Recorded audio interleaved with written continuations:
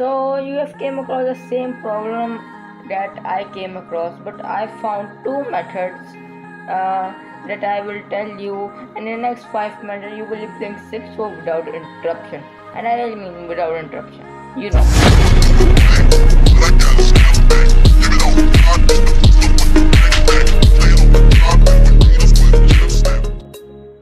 So the first method is a bit simpler and it is called cloud stream method.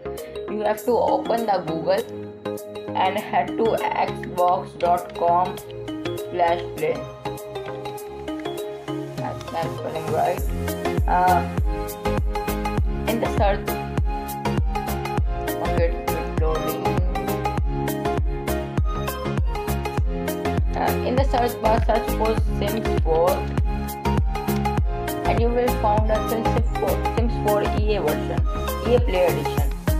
You have to connect a controller as it is written here also, and click play, and you will be playing Sims 4. And the second method I found is a bit complicated. You have to install Windows for it. You can find another tutorial on the YouTube how to install Windows on Chromebook. After installing the Windows, you head to the EA official site.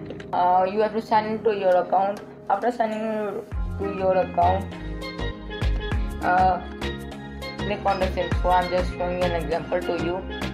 You can click on play for free, and since your Chromebooks now have Windows, it is you can install Sims 4 officially, free, legal, good. And install the Sims 4, enjoy it, and that's for it. That's it for today's tutorial. Thank you for watching. Subscribe, and I hope you liked it. Thank you.